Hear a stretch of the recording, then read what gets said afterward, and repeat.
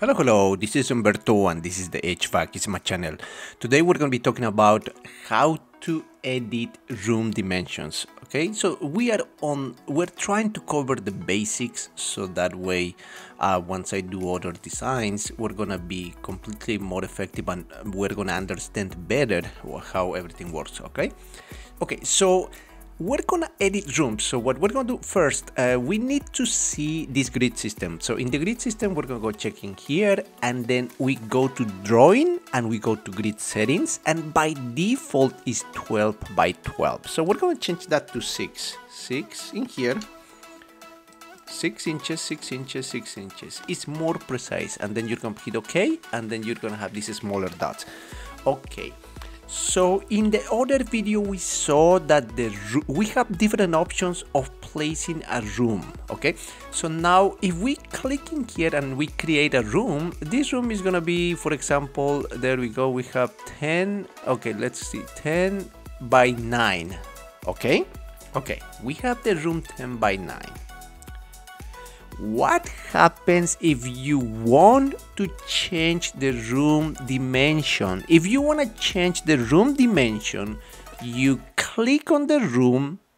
You have two options. You can drag it from here and it's going to change the size. See, as you can see, it's now 13 by 9, 9 by 13, 14, 16, 15, see? If you want to change the room dimension to the right, you can click in here, and as you can see, the cursor changes in shape. It says you can move left or right. So we're gonna change it to the right. See, 11. There we go. Or if you want to change both dimensions, you can click in here at the corner, and then the cursor is gonna change too. So you can all change it together. There we go. So you're changing the shape. Okay, so if you want to be more precise in here, and that's the reason of this video, number one, click on the room, okay, hold shift, I'm holding shift right now, and then click the arrows. In this case, we're gonna click the arrow down. Okay, we're clicking the arrow down and see the size changes. And how can you know what size you're changing it to? You can see the room size right here at the corner, right? So in here it says 14. Okay, so let's click in here and then let's gonna make it 14, 15, 16, 17. Or if you, I'm holding shift, and if you hold shift and then you click on the upper arrow, so it's gonna decrease the size.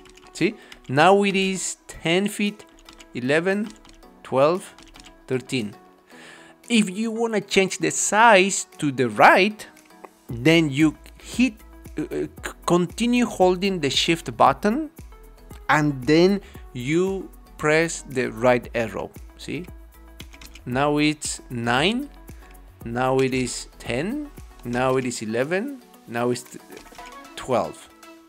If you want to reduce the size, you can hit the hold shift and then press the left arrow. See, it's 11, it's 10, it's 9.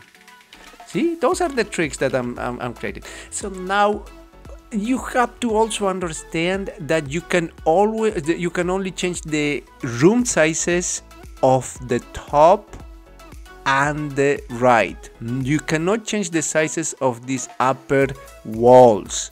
That's kind of your reference. So whenever you're clicking shift and the arrows, you're gonna be able to change down and up, see, left and right like this, but you're not gonna be able to change this upper side. For example, I'm gonna create another room. Control C, Control V. There we go. And Control C, Control V. I'm having this.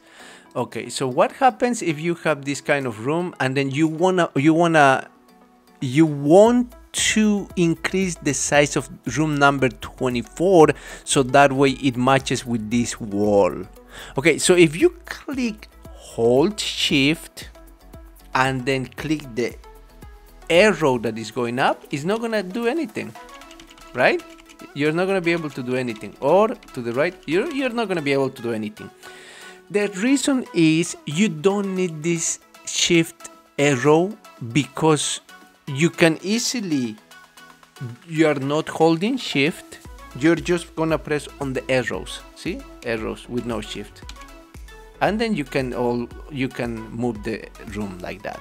All right, already. So I hope you enjoyed this video, and if you did, hit the like button and subscribe. All right, thanks for watching my channel. HVAC is Matt.